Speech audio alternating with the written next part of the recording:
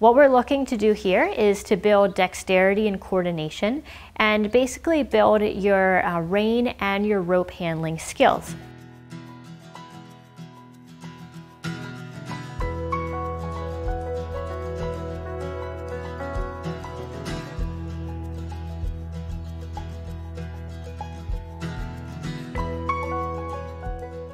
This exercise is called soft hands.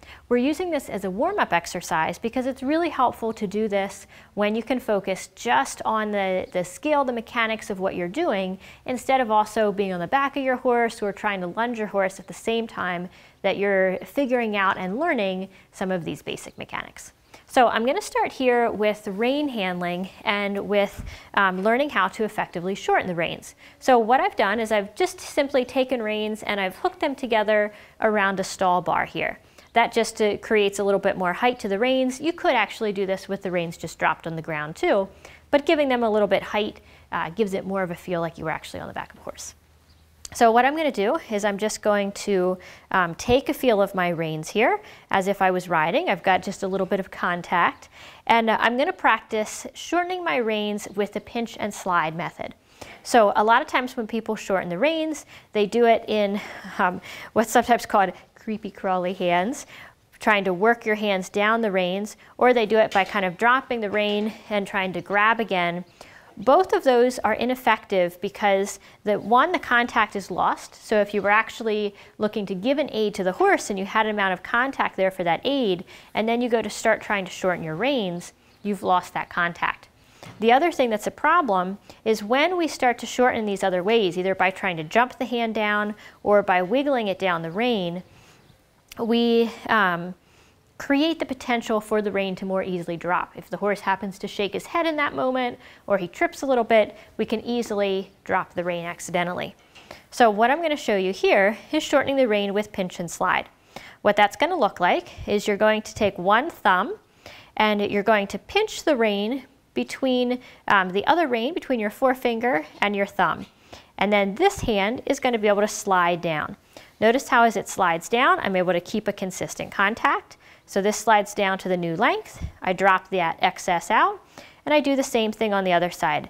I pinch here with my thumb, pinch the rein right above where my other hand is, slide this hand down, drop that one out, and now my reins are at the correct length. Here you can see she's going to pinch the rein on the top, slide her hand down, pinch, and slide the other hand down. And now the reins are at the same length. So again, pinch, slide, pinch, slide. Now, if I want to lengthen them again, I just softly soften my fingers, and I just let the rein slide out. I'm going to do that again.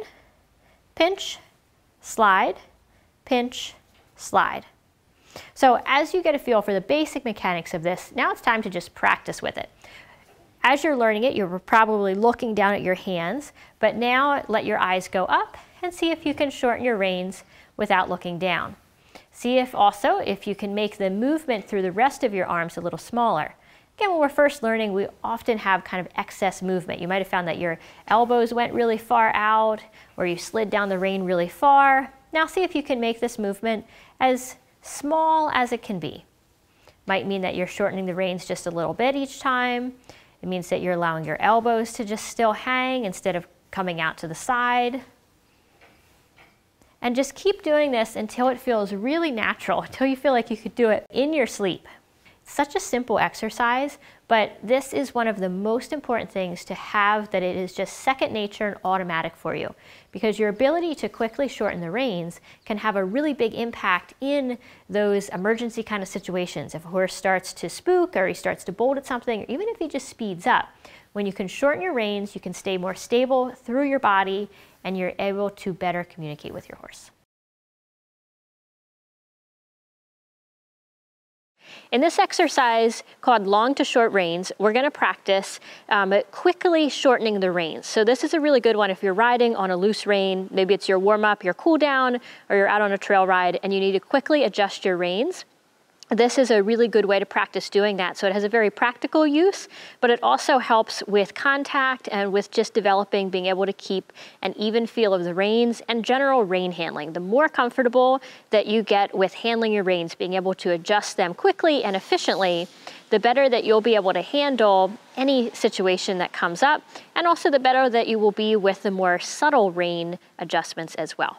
So for going from a long to short rein, we're going to start here. I have my hand on the buckle, the other hand off of the reins, and I'm going to take this hand that's off and I'm going to put it around both reins. So I've got it around both reins. I do have my middle two fingers through two. You can also even just put their whole hand around both reins.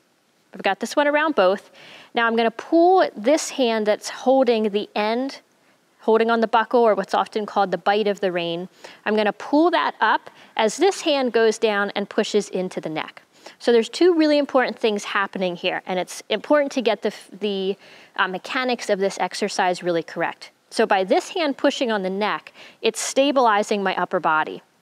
Maybe that's not important when we're just standing here, but we want to practice this, that if we're in a situation where we were on a long rein and our horse spooked, or our horse started to run off, got scared or startled by something, we want to be stabilizing ourselves. So this hand pushes on the neck to stabilize, allows the reins to slide through. This hand is going to pull up in this diagonal fashion. So see, I'm coming across my body and I'm taking my elbow up.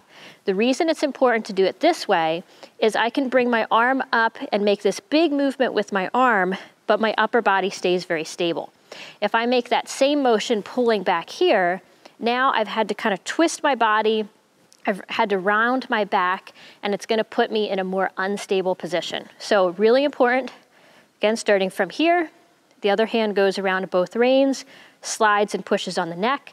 At the same time, this hand is going to slide up and diagonally, and experiment a little bit with bringing this up in different ways and feel where you can stay most stable in your body, most especially through your back. Okay, so this is what it looks like in one fluid motion.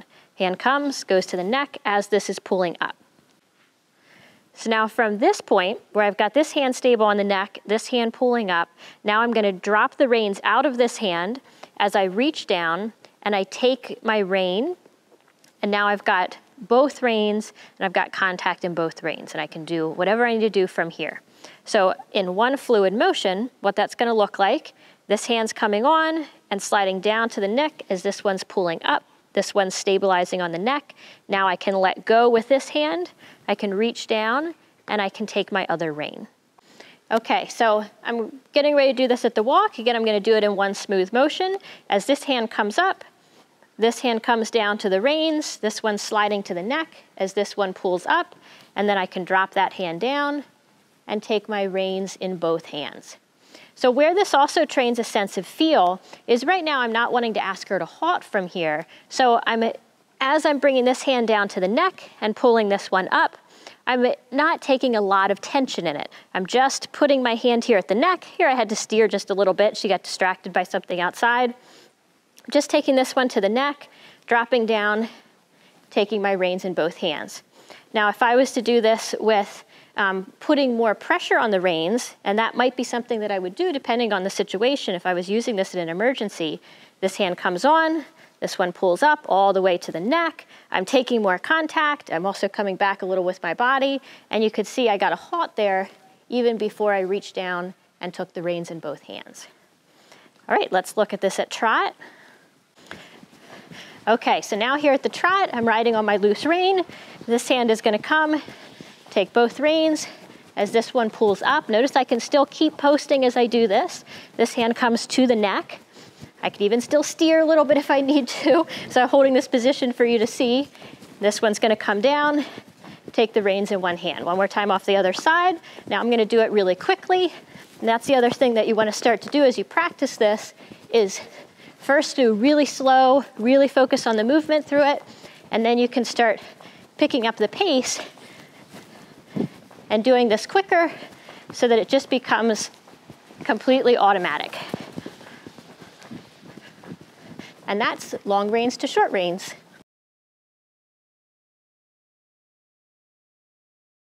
So in Stay in the Saddle, in this book, there are 67 exercises, but there's hundreds of combinations to create different training programs to plan your ride.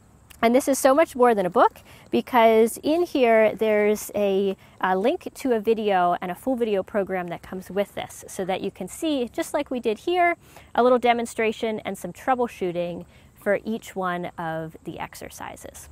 There's a link down below where you can learn more about the book, get the details, and get a copy of the book and everything that comes with it for yourself. So thank you so much for watching, and as always, enjoy the ride. We'll see you next time.